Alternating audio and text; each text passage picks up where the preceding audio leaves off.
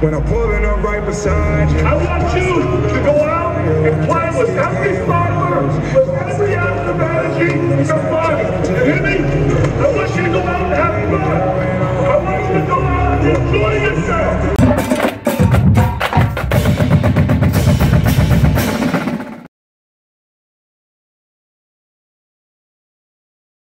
Turnovers and just beating ourselves.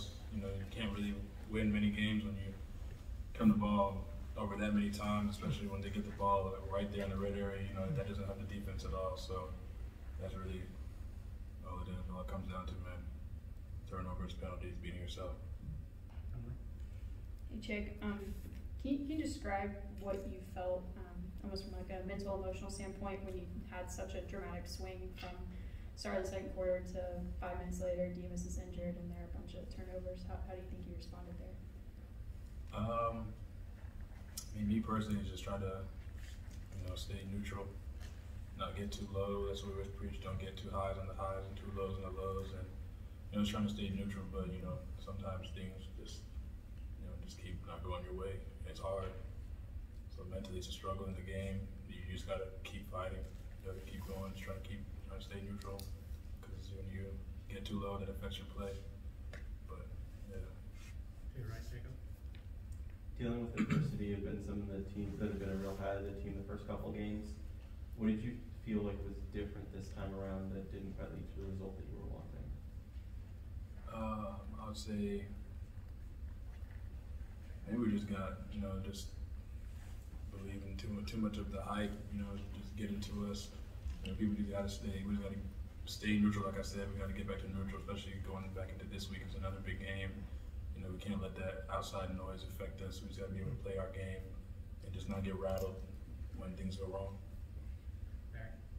Even though you don't want the outside noise to affect you, what's it like to run out there with the student section packed like that? And is it disappointing, given what the environment was like, that it was not a competitive game? Oh, of course. I mean, when you go out there and we come out of the tunnel, you see like every single seat is taken up by the students. It's a great feeling, having all that support.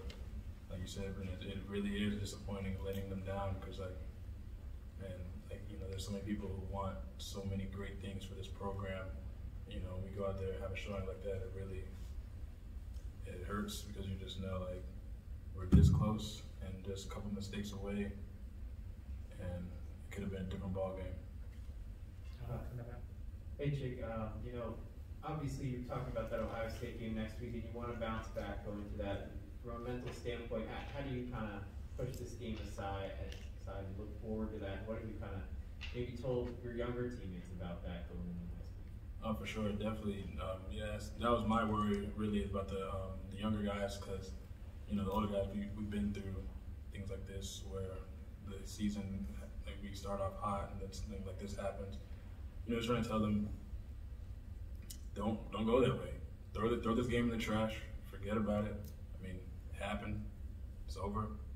We have many more games to play. Like, we have many more opportunities to get back and show people who we really are. Because you guys know this isn't really us. This is very uncharacteristic for us, especially this year happening right now. So, we're just gonna get back in practice, just watch the film, and just come out better next week.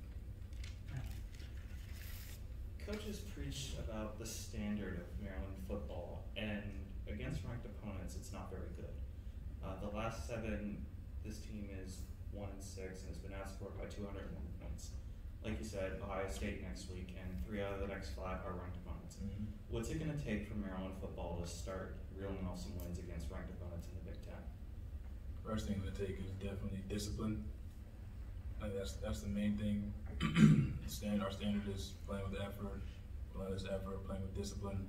And I feel like that's where we lack today. We didn't play with discipline, and that's we need to focus on that going forward, because that's the first thing. You can't be anybody turning the ball over that many times, having that many penalties. You won't be able to beat anybody playing football like that. So, and that always comes back to discipline, as we always talk about. So playing with discipline is what we really need to do to have chances going into next week.